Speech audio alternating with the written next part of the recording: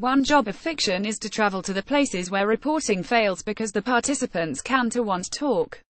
As Islamic State doesn't run much of a PR effort apart from posting videos of desert executions, it's almost impossible for documentary makers to get access to either the leaders of the jihadist group or those educated young European men and women who, inexplicably to most in the West, are willing to travel to Syria to face, if men, death and, if women, rape. The State, which will be on Channel 4 for 4 nights from Sunday, uses drama to enter this otherwise impenetrable headspace. The Syrian scenes were shot in Spain, a location that brings a shiver now that the country has become, on the eve of transmission, again a target for terrorist attacks apparently in the name of ISIS. The series is written and directed by Peter Kosminski, whose CV contains numerous preparations for this subject matter. Warriors 1999 concerned UN peacekeepers in Bosnia, while Brits 2007 dramatized young British Muslims. Perhaps most relevantly, The Government Inspector 2005 and The Promise 2011 dealt with Western interventions respectively in Iraq and Israel-Palestine, which seeded the Middle Eastern resentments that ISIS exploits.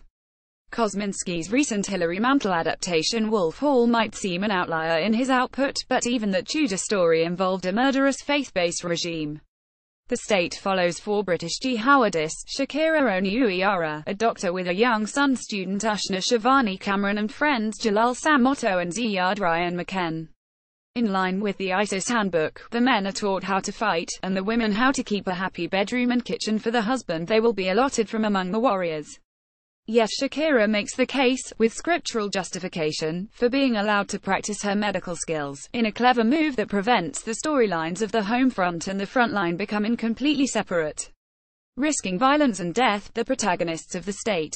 The State frequently seems to be inverting or subverting moments from movies set in the First or Second World War. There's a repeated scene in which the wife of a soldier answers a knock to find 2 official representatives on the doorstep with a piece of paper that can only mean one thing. Here, though, the messengers address the widow with joy: your husband has been given a great honor. He is with the virgins in paradise. To be the wife of a martyr is a great reward. In the pre-battle scenes, we're unsettlingly aware that the young British men being trained for the impending offensive would, in the past, have been fighting for the allies of America against a different definition of infidels. The scripts also borrow tropes from dramas about Nazi-occupied communities. There's a constant alert for spies and deserters. One ISIS fighter has a crisis of moral conscience and helps those he is ordered to harm. A Syrian pharmacist who supports resistance to the jihadists is a version of the good German in war movies. Language is often an obstacle in dramatizing foreign cultures, but The State finds a number of intelligent solutions. Arabic is usually subtitled, but Kosminski also uses simultaneous translation by bilingual characters within scenes, an interpretation app on the iPhone of a jihadi bride, and flashing up translations of single Arabic words that occur in English dialogue. The State interestingly complements 2 recent series shown on Channel 4. The fictional characters carry on the debate in Tom Holland's documentary ISIS: The Origins of Violence about the extent to which terrorist jihad and the exploitation of women can be justified by the Quran. In a striking scene on the eve of battle, the State sees ISIS fighters struggling with the apparent article of faith that they must suffer a terrible defeat before they can gain an eventual victory.